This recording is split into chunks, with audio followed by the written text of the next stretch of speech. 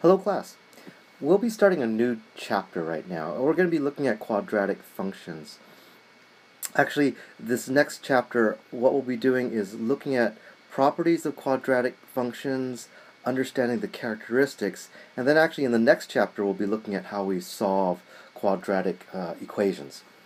But today, it's kind of a nice lesson. We're going to be looking at transformations of quadratic functions, and in a sense, we've already actually done this. So in some ways, this is going to be a review of stuff that we've been doing, this whole concept of transforming functions. We'll be looking at specifically today in terms of quadratic functions. It'll be a nice kind of review of what we've been doing, since I know that transformations as a whole is kind of a new thing for us. So we're going to be looking at, we're going to describe quadratic transformations by looking at an equation, and then kind of opposite, we're going to write equations that have some sort of transformation on a quadratic equation.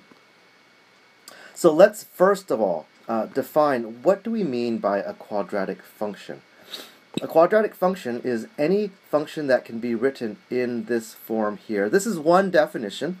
I also like this definition as well. It's any sort of transformation, and by that I mean these limited transformations, horizontal and vertical translations, stretches, and shrinks, and reflections of this parent function f of x equals x squared. And then here's yet another very kind of standard definition of a quadratic function. It's any function that can be written in this form, ax squared plus bx plus c. So any of these definitions actually would suffice in terms of defining a quadratic function. As we start this whole kind of topic about transforming quadratics, let's kind of review and be reminded by this chart that we've put together.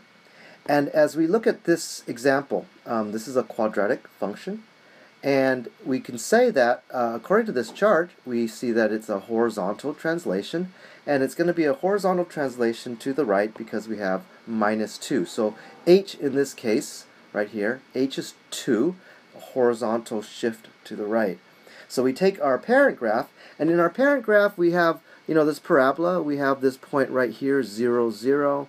We have this point here, 1, 1. We have this point here, 2, 4. These are kind of very convenient points. I'll actually label them here, 0, 0, 1, 1, and 2, 4. Very useful points to kind of get used to when you're drawing quadratics. Now, as we shift this over by 2, this vertex moved over here, and then from this vertex point, because we're not stretching it or anything, we go across by 1 and we go up by 1. Just like over here, we went across by 1 and up by 1. I could also draw this another point going across by 2, from the vertex across by 2 and up by 4, and now we have the translated parabola, translated quadratic function. In this case, we have a slightly more complicated case where we have two translations going on. We see this inside part here, which is going to be our horizontal translation, this time to the left, and then we also have on top of it this piece right here that's going to be telling us we have a vertical translation downward. So if we were to look at this graphically, we start with our parent function right here, and then looking at our vertex went from the 0, 0, it went to the left by 1 and went down by 2. And then from the vertex point, since we're not stretching it again in any ways, we can go across 1, up 1, across 2, up 4, and we now have the shape of this new parabola over here. Okay, let's look at a case now where we're shifting this, or vertically stretching it. So in this case, this is the case right here, where the factor of our stretch is 2, vertical stretch. So again, we start with our parent graph. And now when we do this, all these points here, 1, 1 gets vertically stretched to 1, 2. 2, 4 gets vertically stretched to 2, 8. So let me just kind of write both the old value, 1, comma 1, and the new value, 1, comma 2, where the y value gets multiplied by 2. 1 becomes 2. 4 becomes 8. So let me label those as well.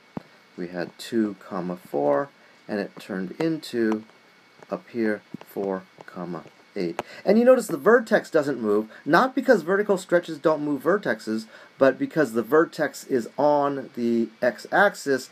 The vertex has a y value of 0. When we multiply it by, 0 times 2, it just doesn't go anywhere. So here's our stretched parabola. Another case, let's look at this one. In this case, we see we have going on a 1/2 vertical stretch, followed by a translation up by 3. So we can graph this as well in the same way. We're going to do the translation up by 3, and from this point here, we're going to be plotting out some other points. So since we have a vertical stretch of 1/2, we go out by 1 here, but instead of going up by 1, we go across by 1 and only up by 1/2. We go across by 2, and instead of going up by 4, we go across by 2 and only go up by 2. We go up half that amount. And then we connect these dots together, and you see that this parabola is a little wider than the parent graph right here. Okay, here's an example where we're doing a reflection on a horizontally shifted or shrunk parent graph. So again, horizontal shrink of 2. Remember, sorry, I used the word stretch earlier. When we see this 1/2 value inside the parentheses, inside the square function, we actually have to think about it being the reciprocal, since a horizontal shrink, this is a horizontal kind of shrink or stretch case, we see the factor of 1/2, the reciprocal of it being 2. Okay, so in this case here, it's going to be reflected down as well as horizontally stretched. So normally we would have a point going across by 1 and down by 1 since we're reflecting down, but since we're stretching it horizontally, this point would come out 1 more. So instead of being at 1, 1, -1, it'll be at 1, -2.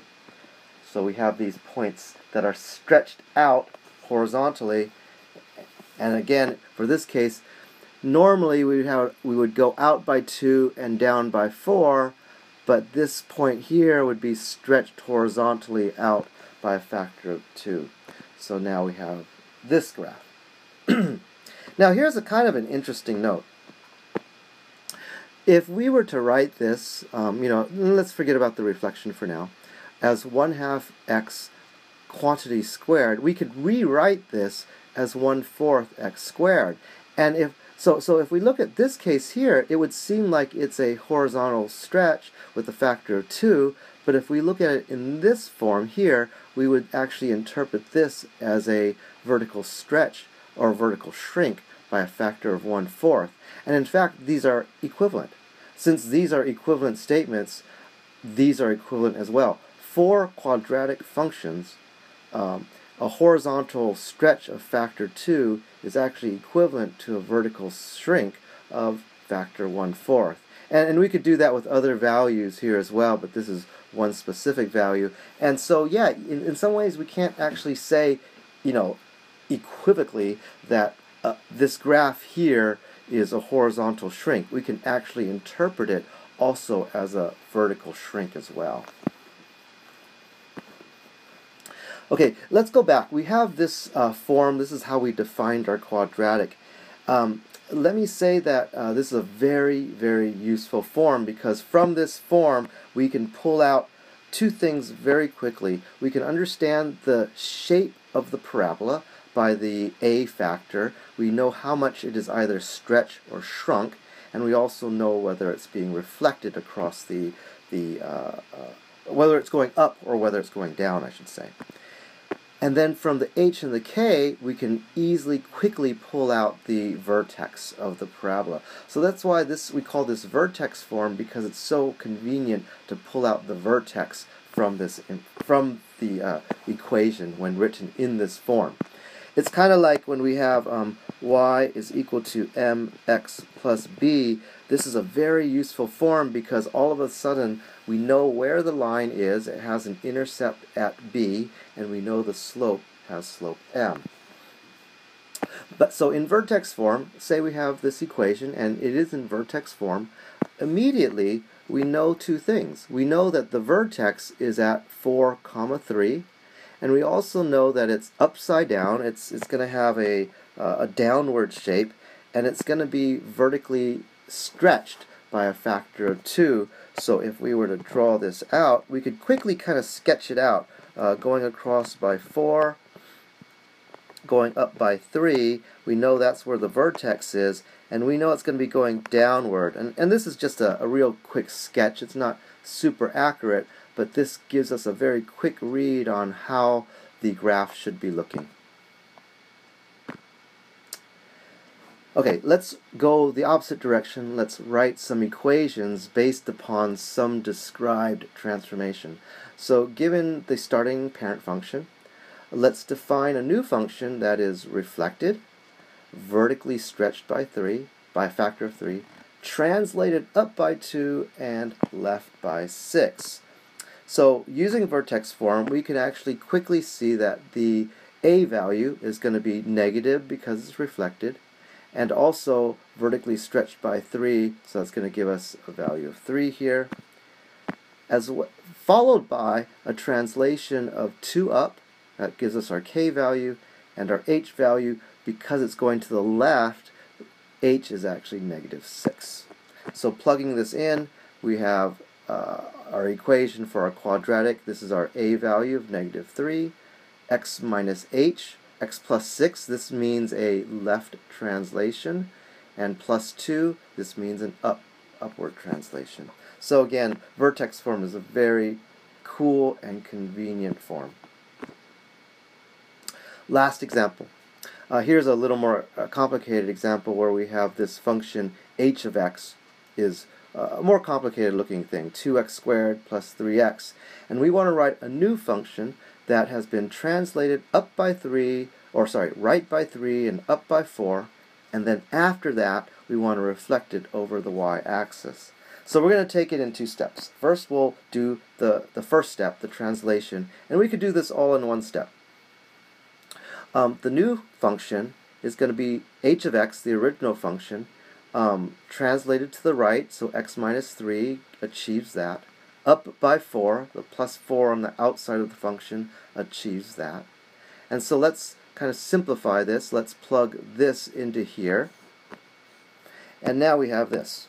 So let me just kind of show you here how we got that.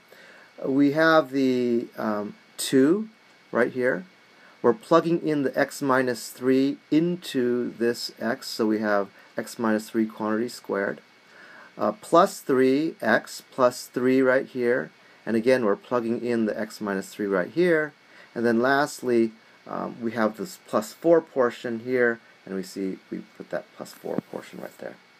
So we're going to just do some kind of expansion and simplification. We get our translated function t of x.